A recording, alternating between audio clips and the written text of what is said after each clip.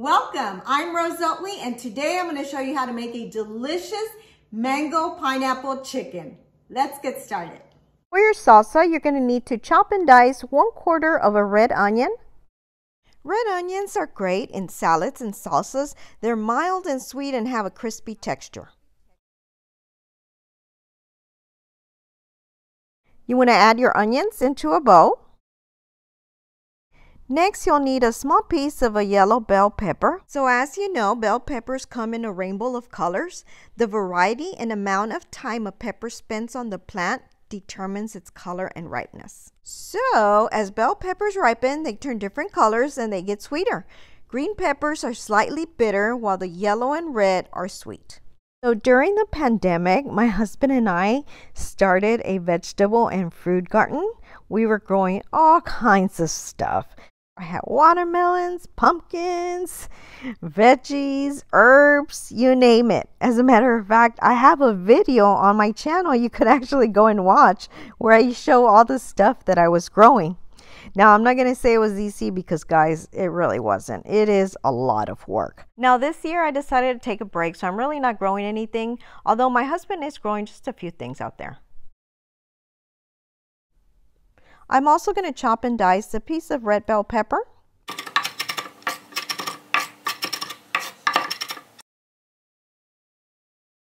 Here I have a small can of pineapple tidbits. I'm going to add 1/3 cup into my bowl, but you can add more if you like.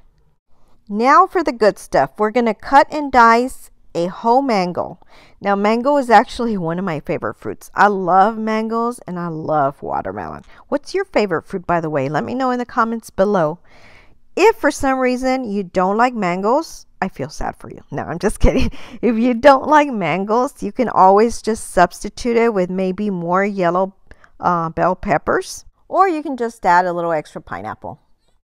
Now, you can't have salsa without cilantro, so we're going to add a little bit of cilantro, and it's going to add a nice little flavor to it.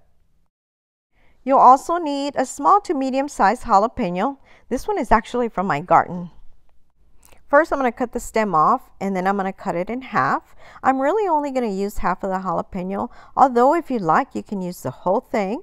Now, I don't particularly like my salsas very hot, so I'm going to go ahead and deseed mine. If you wear contacts, I recommend that you use gloves or even a Ziploc bag, just so that you don't burn your eyes afterwards.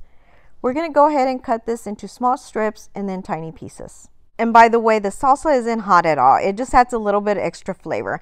Unless you want it hot, then go ahead and put the seeds in there.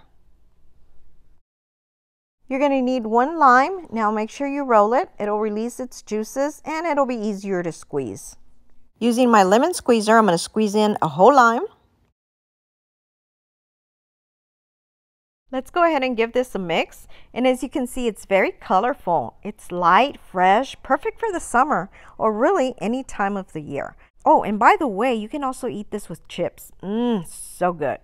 All right, so now we're going to go ahead and add a little bit of salt, which is also going to help with the sweetness in the fruit, and I'm going to go in with a little bit of pepper, not much. Now I'm going to cover it up and set it in my fridge temporarily. For our protein, I'm using thinly sliced chicken breasts, which will also cook a little faster. Now, I have already rinsed these and patted them dry with a paper towel. I'm going to add a little bit of extra virgin olive oil. I like to use a brush to evenly spread it on my chicken.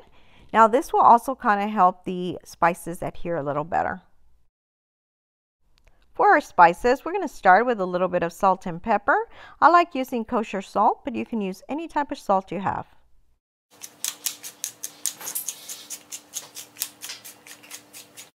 Now we're going to go in with some Italian seasoning. And by the way, we're going to be adding the same type of seasoning to the other side. In the meantime, I would love to hear from you, so smash that like button and leave me a comment with your name and where you're from, and I'll be sure to give you a shout out in my next video.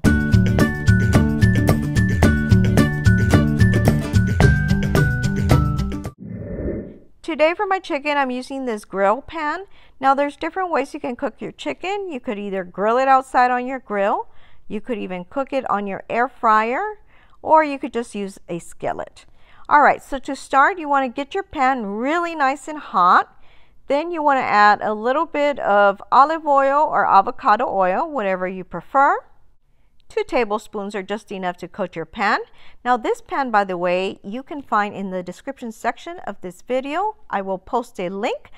I'll also post a link to my Amazon storefront where you'll find a lot of my kitchen items and just favorites in general. So be sure to check it out. So once you get your pan nice and hot, just like you, I'm talking to you. Oh, I see that smile. Work it.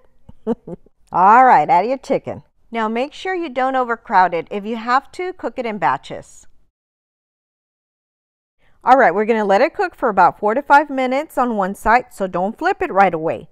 Once you start seeing white around the edge start to rise up, and I'll show you what I mean in just a bit, then we want to go ahead and start flipping it.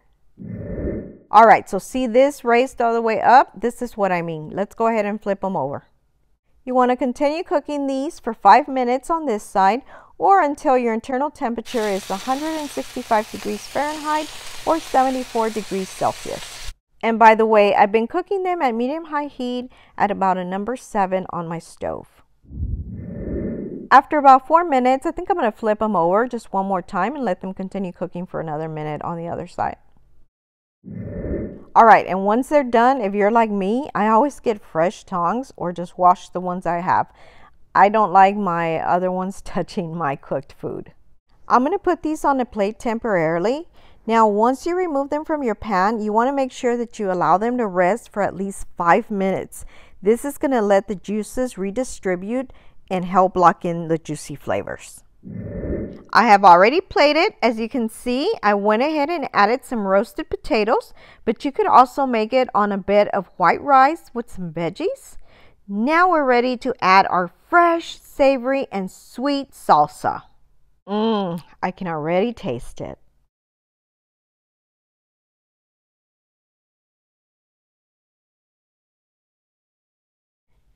Now you know I got to give this a try. It's ready.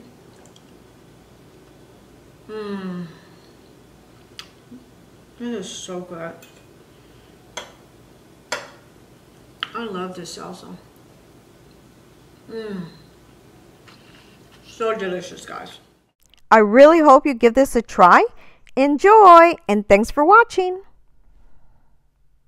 If you haven't already subscribed, please be sure to do so below or hit my little picture on the side. Also, don't forget to hit the little bell to get notified of all of my new videos, and please be sure to check out these links on the side. Share with your friends. Thanks for watching and your support.